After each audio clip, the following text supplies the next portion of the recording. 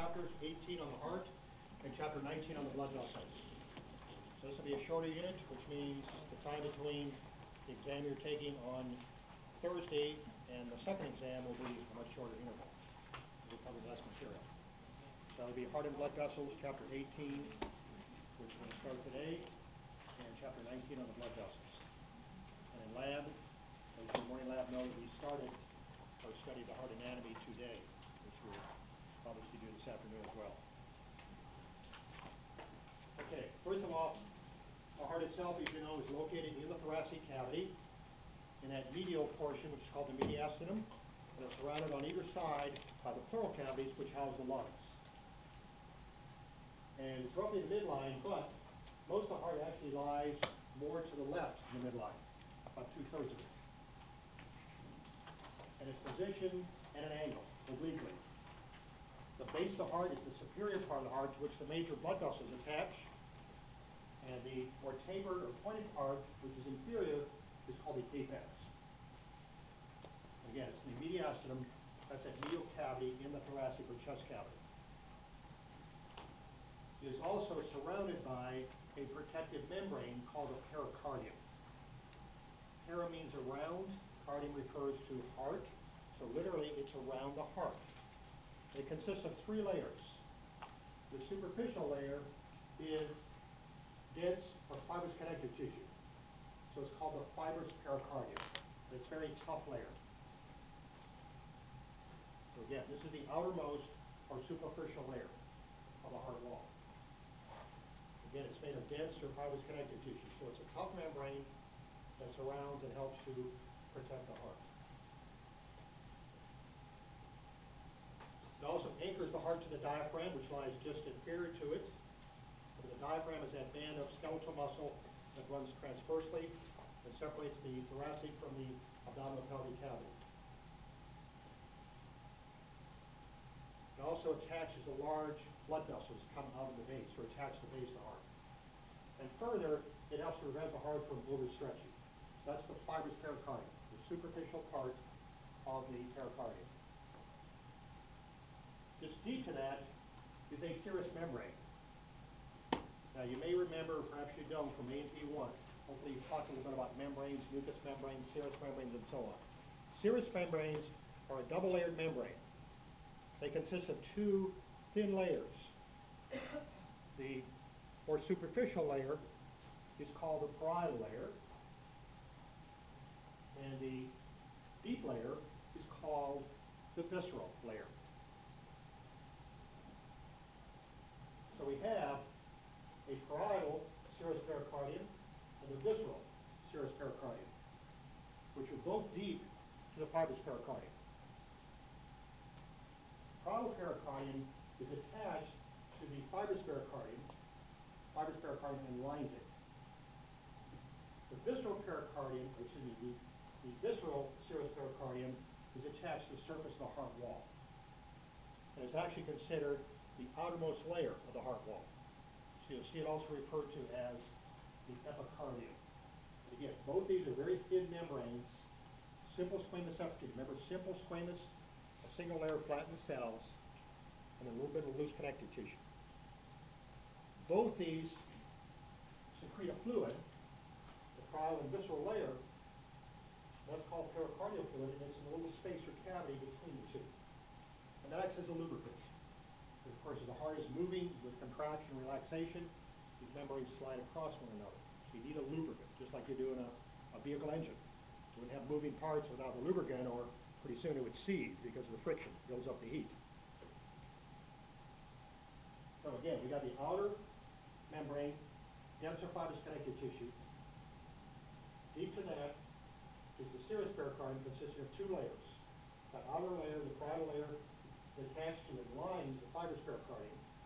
The inner layer, the visceral pericardium, is attached to the heart wall, and actually considered the outermost layer of the heart wall, so it's also known as epicardium. And again, the space between parietal and visceral layer is called the pericardial cavity. That's normally filled with pericardial fluid, which acts as a lubricant. Sometimes things go awry, you don't have enough fluid, and then you get an inflammation of the pericardium. That's called pericarditis. build up more fluid in that space. That puts pressure on the heart, and that's called cardiac tamponade. And that can make it more difficult for the heart to do its job, because it's putting pressure on the heart itself.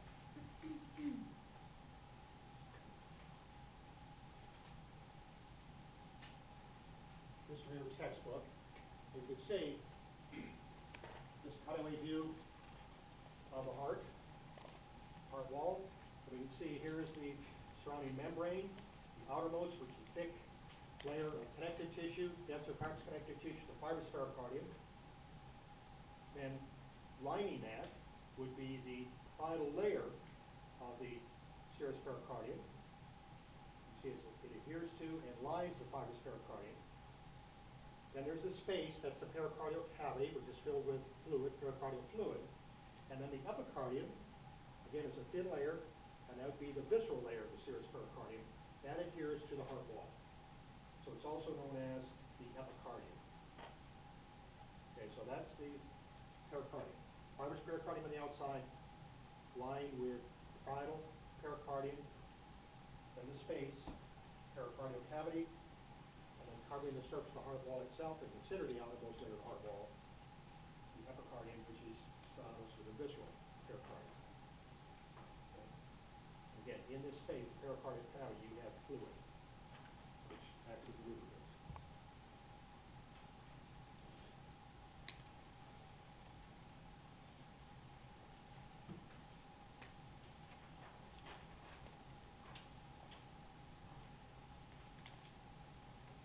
Okay, the rest of the heart wall then.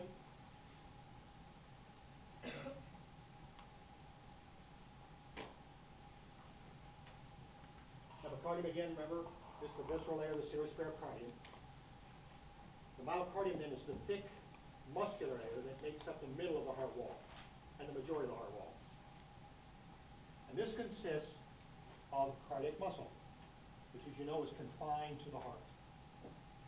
Cardiac muscle somewhat resembles skeletal muscle in that it is striated. And these alternating light and dark bands that are visible under the light microscope when you view a stain preparation. But unlike skeletal muscle, it is involuntary, which means it's not under conscious control. You can't decide when to contract and relax your heart. It happens automatically, fortunately. You don't have to think about it. Okay?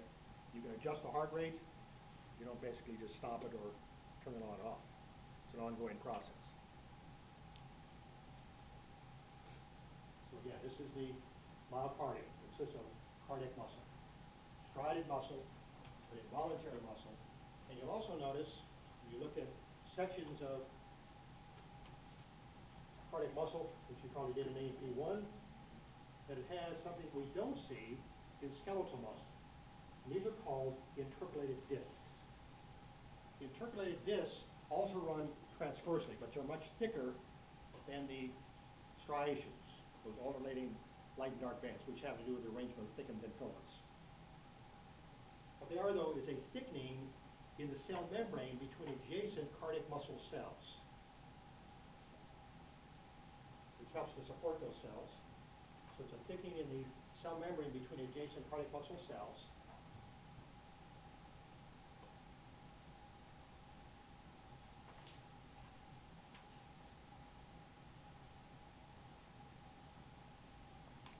And within it, more than just that, it has basically what are called desmosomes,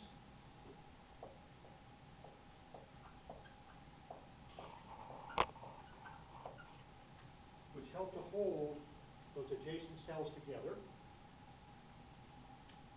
This in the intercalated discs, these desmosomes. And then something else, very important,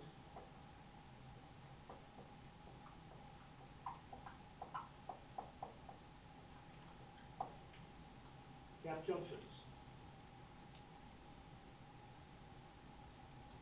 So the desmosomes consist of fibers that help to hold the adjacent cardiac muscle cells together. Gap junctions are tiny little pores or openings in the intercalated disc, which allow for the spread or rapid transmission of action potentials between the cardiac muscle cells. Cardiac muscle cells work together as a single unit to give you more forceful pumping action, much like you see in most smooth muscle. It works as a single unit. Unlike skeletal muscle, where you have these motor units, you got a bunch of muscle fibers which basically are stimulated by usually a single somatic motor neuron, and there tends to work in small groups in skeletal muscle. Smooth muscle usually works as a single unit, at least most smooth muscle, and so does cardiac muscle, for a very obvious reason. If the cells contract independently, you wouldn't get any effective pumping action. So working as a single unit, when you stimulate one cell, you basically quickly stimulate all the cells, and they get this contraction in unison to give you a nice forceful pumping action. So these gap junctions basically allow for rapid transmission of action potentials between the cardiac muscle cells, so they can contract and relax together. As we're going to see when we get into the conduction system of the heart tomorrow in lab, the heart contains specialized cells that are self-stimulatory. The heart can beat independently even when it's use several connections to the nervous system. The nervous system does not stimulate the heart to contract. What it does is adjust heart rate and course of contraction. The actual physical stimulation lies within the heart itself in specialized tissue called conduction tissue. You probably heard of the pacemaker. We're talking about natural pacemaker, which is built in basically the heart itself. Okay? But for that to work effectively, the heart has to pump in a certain rhythm. You want to basically have the atria contract and shoot the blood into the ventricles, then the ventricles contract and shoot the blood out. If they get out of sequence, and you do not get an effective pumping action, and if those cells contract independently, you're also not going to get an effective pumping action. So that's why you've got to have coordination in the contraction in these muscle cells, working as a single unit. Very important. And these gap junctions in the intercalated disc allow for this rapid transmission. Okay, these are actually electrical synapses. When you were studying the nervous system, you may have talked about the chemical synapses, electrochemical synapses, which is typically what you see between, let's say, a nerve and a muscle cell, or nerve to nerve. Remember, you got the impulse, action potential coming down the axon, stimulates the release of a neurotransmitter. That diffuses across the synaptic cleft, which is picked up by another cell, postsynaptic cell, maybe another neuron, or maybe a muscle cell. So it's electrochemical, the chemical being a neurotransmitter. And that's a one-way passage. Can't go either direction, goes one way. These electrical synapses go either way. You're basically sending charged particles basically from one cell to another. So very rapid transmission and coordination of the contraction activity. Very important. These gap junctions in the intercalated disc, the cardiac muscle cells. Okay. Also, too, when you were studying the heart, or I should say the skeletal muscle in AP1, you probably learned there's a lot of connective tissue sheaths around the muscle. Skeletal muscle, that is. There's a dense fibrous connective tissue membrane that surrounds the actual muscle itself, the entire muscle. That's called the epimysium. There's also connective tissue sheaths, usually dense or fibrous connective tissue, around bundles of skeletal muscle fibers called fascicles, perimysium. And then the individual cells themselves have a loose connective tissue sheath called the endomysium. So epimysium to perimysium to endomysium. So skeletal muscle is well supported by connective tissue. That is not the case in cardiac muscle. Cardiac muscle, the only sheaths you really have are the endomysium around the individual muscle fibers. So to support the muscle, cardiac muscle, in the myocardium, you have a fibrous skeleton of the heart, which consists of bundles of collagen fibers. It's dense or fibrous connective tissue that runs through the myocardium and supports it. That's called the fibrous skeleton of the heart. So it's sort of like a built-in internal skeleton. It's not bone and cartilage, it's dense or fibrous connective tissue. The fibrous skeleton of the heart.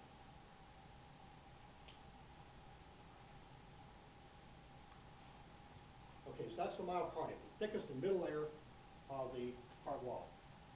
The line of the heart then, again, is a very thin layer, simple squamous epithelium, a little bit of loose connective tissue, and that's called the endocardium.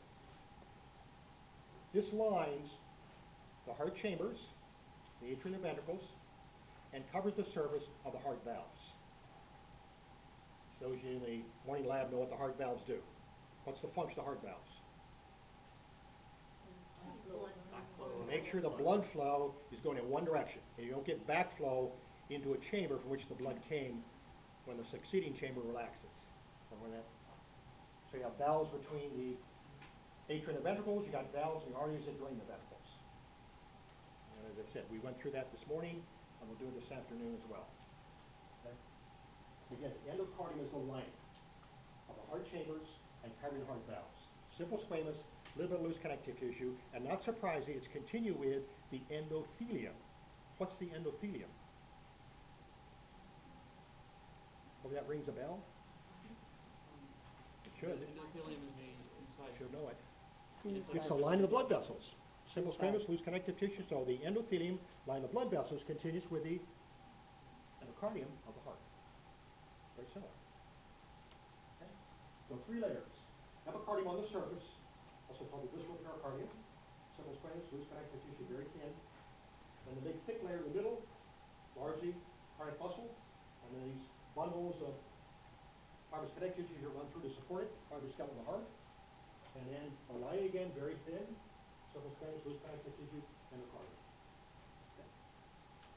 You may have heard of endocarditis. That's where you get an inflammation of the endocardium, which sometimes results from a bacterial infection. Okay, 4 chambers by now, that should be second nature to you. We've got a pair of atria, okay? And the atrium, remember, receive blood, returning to the heart. Remember, VABA. Veins carry blood to the heart. It always comes into an atrium. From an atrium, it goes to a ventricle. From ventricle, it exits via an artery. So veins, atria, to ventricles, to arteries. All right, so a pair of atria.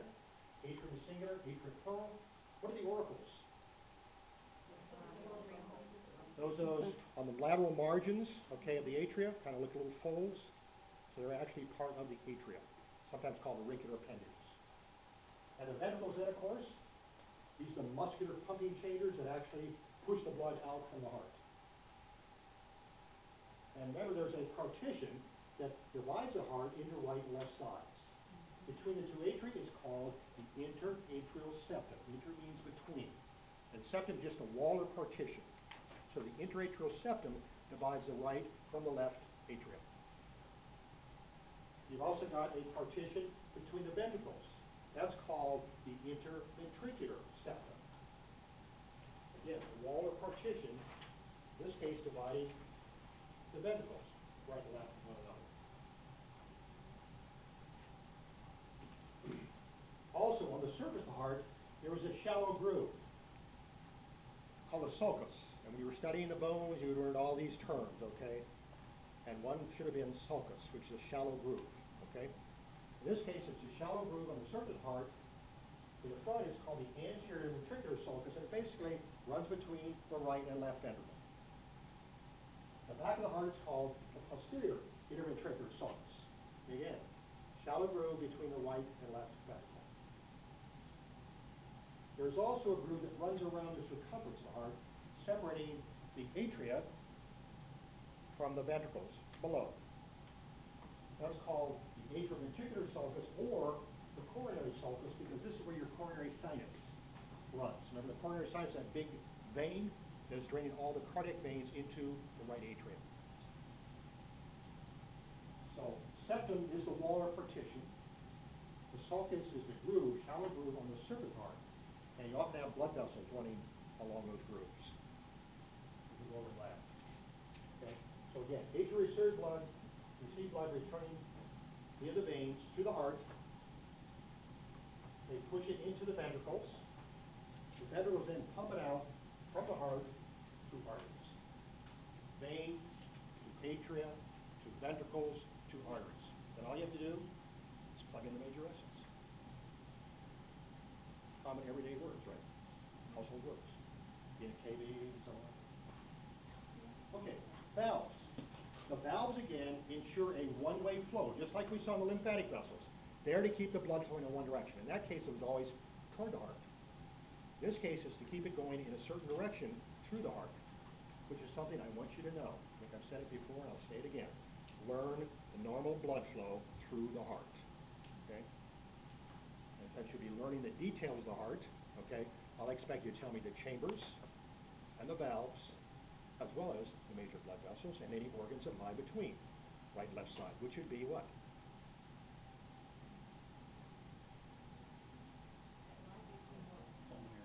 The lungs, okay? Blood is returned from the body goes into what? All blood returning from the body. The atrium.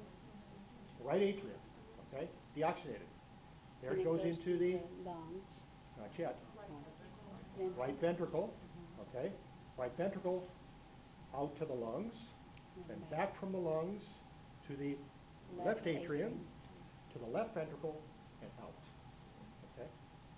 But you want to know all the chambers, All the chambers, the valves, valves. and of course, don't forget the lungs in between. And what I'll probably do is give you a vein on the left side of the body and ask you to trace it through the heart to an artery on the right side. And whatever you do, don't take the blood, regardless of what vein is coming in, and take it directly into the left side of the heart. Left side of the heart, remember, handles only oxygenated blood. So what do veins do? For the most part, they're carrying deoxygenated blood returning to the heart. So where's it going to go first? Always to the right side, right atrium, right ventricle, lungs, then back to the left atrium, left ventricle, and out. All right? The only blood vessels that carry blood into the left atrium are what? Pulmonary veins. The pulmonary veins only. Okay? So if I give you a left brachiocephalic vein, don't take it in the left atrium. Or whatever you do, don't connect it to the aorta. Veins and major arteries never directly connect. Okay? Or you blow the vein out, you know, the wall is so thin. So veins always have to what? Go first to an atrium, atrium to ventricle, ventricle out to the artery. Okay? So think about this. So what's left side, therefore let's go to the left side of the artery. No. It's got to return first to the right side, then to the lungs, then back to the left before it goes back out. Yes? When, on test, are you going to give us from and to? Or Yeah, what? I'll say trace from this vein, left to right, to this artery, left to right.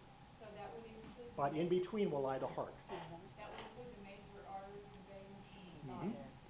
Yes, Okay. I'll say all the major blood vessels, all the valves, chambers, and of course, put the lungs in there. All right? And guess what? Left and right, superior, inferior, and so on. Okay? So be thinking about that. What connects to what? We're going to do this through the whole course. Okay? Get the respiratory system, I'll say trace the air from the outside of the body to the alveoli and back. Inhaled, exhaled. All right? Get the digestive system, trace through the digestive tract from oral cavity, the mouth, to the anus, all the way through. Okay? So get used to it. What connects to what? I'm talking about who's taken course from you before. They say, he's great on these trace questions. You better know the trace. So, get your warning right now. You will see them. Okay, the chambers then. We talked about. Let's look at the valves.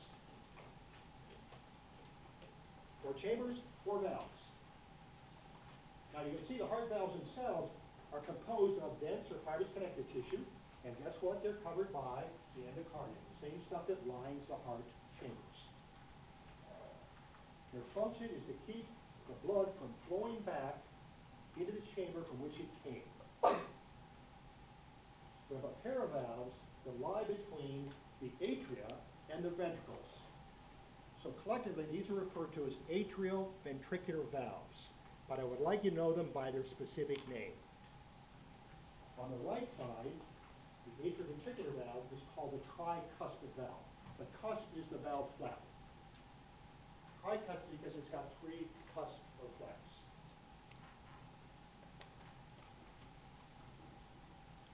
So again, this lies between the right atrium and the right ventricle.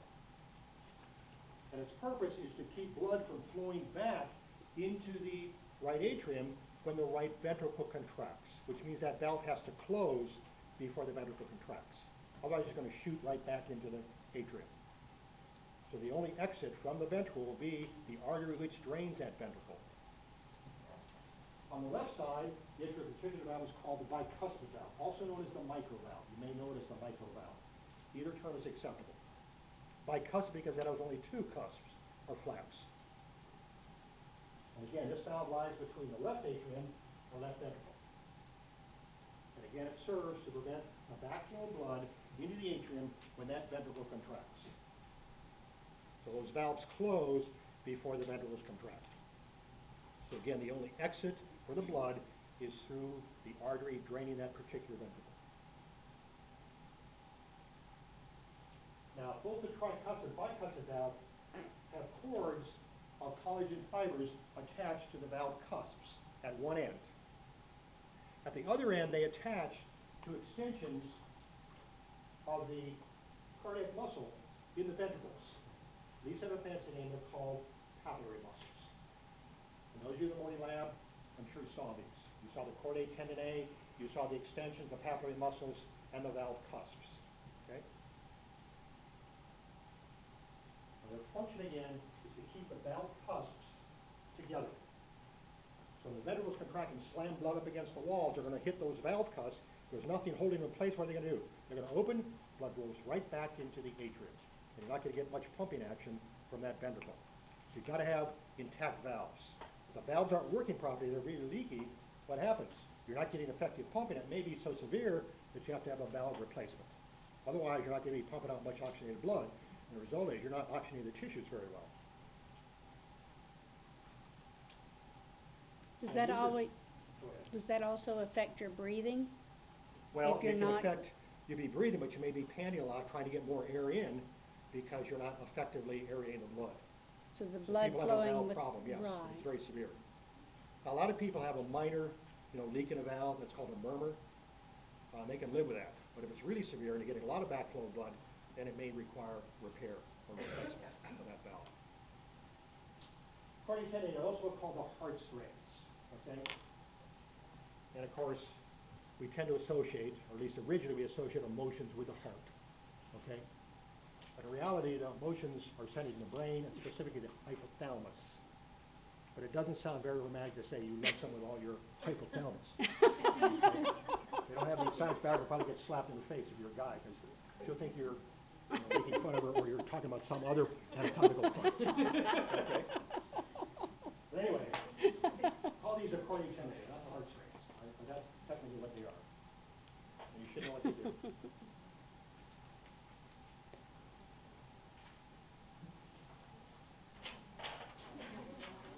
Okay, we've also got valves in the arteries that drain the ventricles. And these are called semilunar valves. Again, there's one in the artery that drains the right atrium. And remember, it's the pulmonary trunk that drains the right atrium. So that valve is called the pulmonary semilunar valve. Semilunar because the cusps sort of resemble a partial moon. Lunar refers to moon. So semilunar. On the left side, in the artery that drains the left ventricle, remember that's the aorta. This is called the aortic semilunar valve. And in both cases, the valve flaps or cusps are kind of cup-shaped. And these are passive valves. When the ventricles contract, it shoots the blood out, and it simply parts the cusps. The blood shoots down that artery then when the ventricle relaxes, some of the blood is going to flow back from that artery and try to get back into the ventricle. But what happens is it catches in the cup-shaped cusps, pulls them together, and closes the valve. So these are the semilunar valves. On the right side, in the pulmonary trunk, the pulmonary semilunar valve. On the left side, the aortic semilunar valve. Again, the cusp of the semilunar valves have these three pocket-like, or cup-shaped cusps. Dr. Harrison, Yes. our book just calls them aortic valve and pulmonary valve. Do we need to make sure we know? I want you to call them semilunar? pulmonary semilunar and aortic semilunar. I think the book just calls them pulmonary and aortic. I want you to have that semilunar. I want you to know that it's got these cup-shaped cusps. Okay? Don't say what the book says. Okay? Book's not making up the test. The book I'm making up the test. All right. So this is not a democracy. Okay? It's a dictatorship. Okay? Hopefully a benevolent one.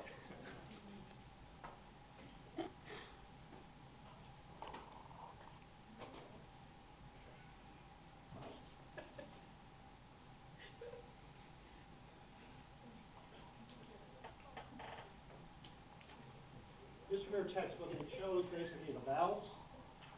Gives you an idea how they work. Okay, what we're showing here is an atrioventricular valve. Okay, and what you have here, and they're showing it here over on the left side of the heart. So you basically have the bicuspid valve here, and these are the valve cusps. They're the flaps. These are bundles of collagen fibers, which are the chordae tendineae, and these are the extensions of muscle in the interior of the ventricles, called the papillary muscles. Well, what happens is, of course, when the valve's open, it's in this position, and the blood just simply flows in from the atrium into the corresponding ventricle.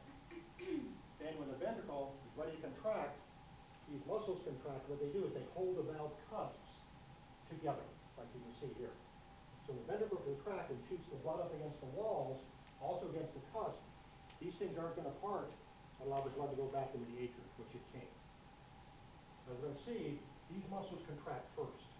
They basically are holding the valve cusp in place prior to the rest of the ventricle contracting, and shoot that blood up against the walls and the valve cusps.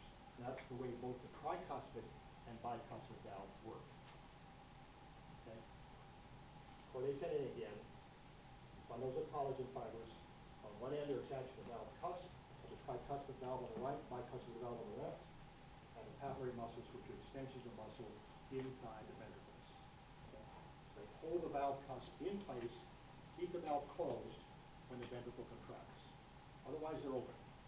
As we're going to see, actually, most of the blood flows through the open tricuspid and bicuspid valve before the atria even contract. And then when they do contract, they shoot the rest of the blood from the atria into the ventricles.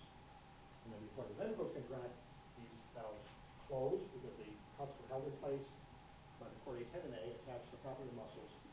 And then the only outlet for that blood when the ventricle contracts is through the semilunar valves and the arteries that drain that corresponding ventricle.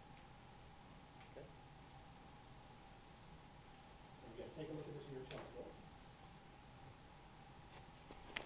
This just shows the semilunar valves. Okay? Again, we're talking about the left side here. You can see the left and the right. But what you can see is when the ventricles contract, of course, they shoot the blood out through the arteries. In this case, on the right side, it would be through the pulmonary trunk. On the left side, it shoots it out through the aorta. But in both cases, you have these cup-shaped or pocket-like cusps. And they're cuspid valves. There are no chordae tendineae here. So the blood basically just passes out, separates the cusp, and shoots out into the artery when that ventricle contracts. And when the ventricle relaxes, some of that blood is going to flow back. It's going to catch these cup-shaped cusps and pull them together and close the valve. So the blood doesn't leak back into the ventricle from which it came. So in all cases, the valve is to keep the blood from going back into the chamber from which it came. Tricuspid and bicuspid valve keep the blood flowing back into the atria when the ventricles contract, and the semilunar valves on both right and left side keep the blood flowing back from the artery into the ventricle in which it drained. Okay? Or which it exited. Any questions on this? Again, look at the diagrams here. Again, refer to the valves. Tricuspid valve and bicuspid valve, not just atrioventricular. And then the pulmonary semilunar valve in the pulmonary trunk draining the right ventricle, and the aortic semilunar valve in the aorta draining the left ventricle. Okay. Any questions? Okay.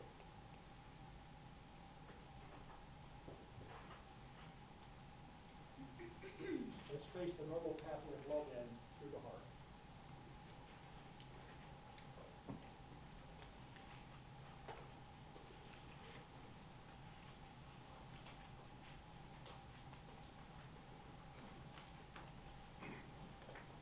And again, remember, as I've said a number of times, AVI. It's always veins to atria, to ventricles, to arteries. That's the normal flow through the heart. And remember, the right side of the heart is associated with a pulmonary circuit to the lungs and back to the heart. And the left side is associated with a systemic circuit out to the rest of the body and back to the heart. So let's just plug in the veins and the vessels. And we're going to start with blood returning from most of the body, which goes into the right atrium. And the major veins that carry blood into the right atrium, which you should know by now, are the superior vena cava, draining the upper part of the body, head, neck, arms, shoulder region. inferior vena cava draining the lower part of the body, rest of the body and the legs, and then the coronary sinus, which actually drains the heart wall itself. Okay, so blood comes in to the right atrium contracts and pushes the rest of the blood through the open tricuspid valve into the right ventricle. Then the tricuspid valve closes, the right ventricle contracts, this forces the blood through the only exit, which is the open pulmonary semilunar valve, into the pulmonary trunk. That, of course, quickly splits into right and left pulmonary arteries, which carry the blood from the right ventricle out to the lungs, right and left lungs respectively. There, of course, the blood picks up oxygen and gives off carbon dioxide, then it returns to the left atrium via the right and left pulmonary veins. Again, be careful when you're looking at those lung models. The blue vessels are what? Those are the arteries, and the red ones are the veins. And as I said, it's that pulmonary circuit is an exception. A general rule that arteries are carrying blood of higher oxygen content than corresponding veins, not in the pulmonary circuit. Where's the other exception? You saw it on the pig, hopefully. Where the vein is carrying blood of The higher baby oxygen to content the than placenta. the umbilical. Umbilical. Okay, remember you had a pair of umbilical arteries on either side of the urinary bladder, and one single umbilical vein coming back. Higher oxygen content in those arteries. Okay. All right, so it comes back to left atrium. Left atrium then pushes the rest of the blood, once it contracts, into the left ventricle, the open tricuspid valve.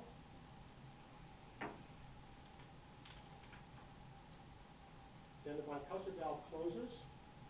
Left ventricle contracts. This forces the blood through the only exit vein, which would be the open semilunar valve, the aortic semilunar valve, out into the aorta, which then distributed via other arteries to the rest of the body. Okay?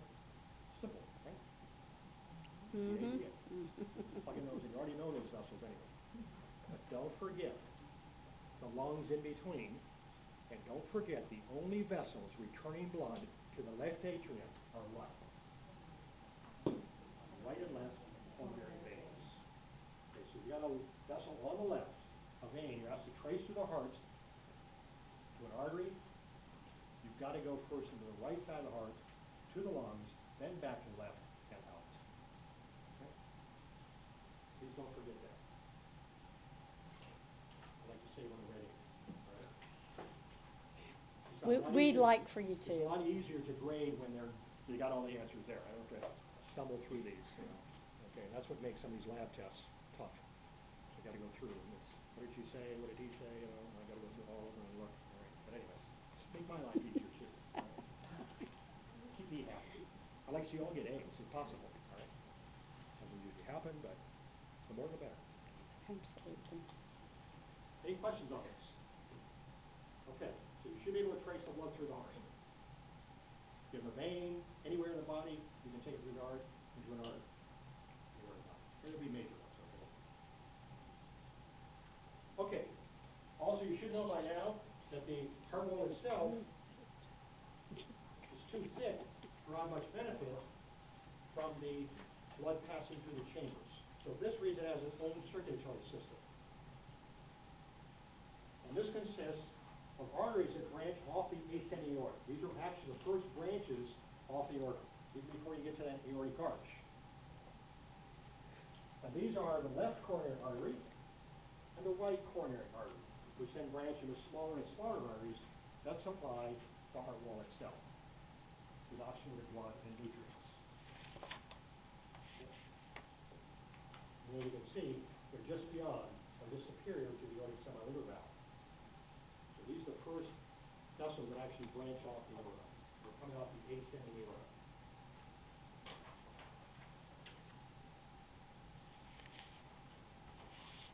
Okay. I want you to know there are two major branches off of each of these arteries. Okay, so in the left coronary artery, the two major branches are the anterior interventricular artery and the circumflex artery. Again, these branch off the left coronary artery, anterior interventricular artery, and the circumflex artery. Now, the anterior interventricular artery runs down the anterior interventricular sulcus. Now that's the groove on the surface of the heart between left and right ventricle. And it supplies the anterior walls of both ventricles.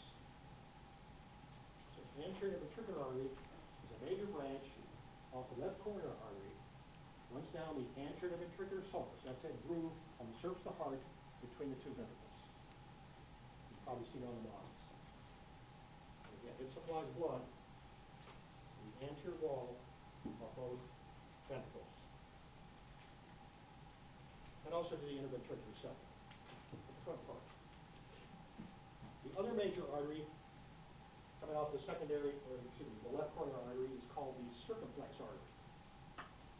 The circumflex artery runs along the coronary ventricular sulcus between the left atrium and left ventricle, and it supplies the wall of the left atrium and also the left ventricle, because it gives off branches that supply both.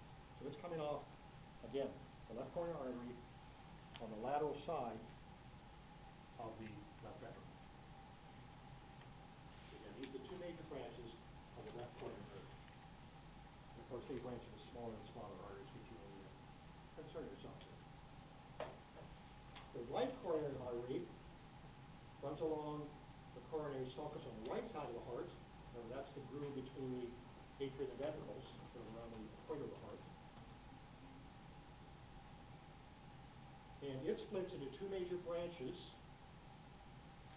The posterior interventricular artery, which runs along the posterior interventricular sulcus at the backside of the heart and supplies the posterior wall of both left and right ventricle. That's the posterior interventricular artery. So it supplies the posterior wall of both ventricles, left and right. And the other major branch off the right coronary artery, you can see, is the marginal artery. And that marginal artery supplies the lateral wall of the right ventricle. So these are the two major branches off of the left and right coronary artery, which I'd like you to know. Okay? And in lab, I expect you to pick out these vessels on the heart models, not on the sheath hearts, which are injected, on the heart models. They're readily visible.